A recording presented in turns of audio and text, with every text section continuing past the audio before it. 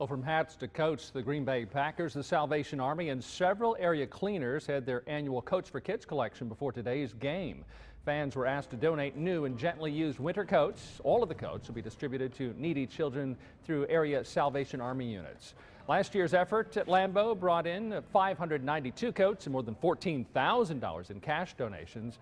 The Salvation Army says the community has been helpful with the cause.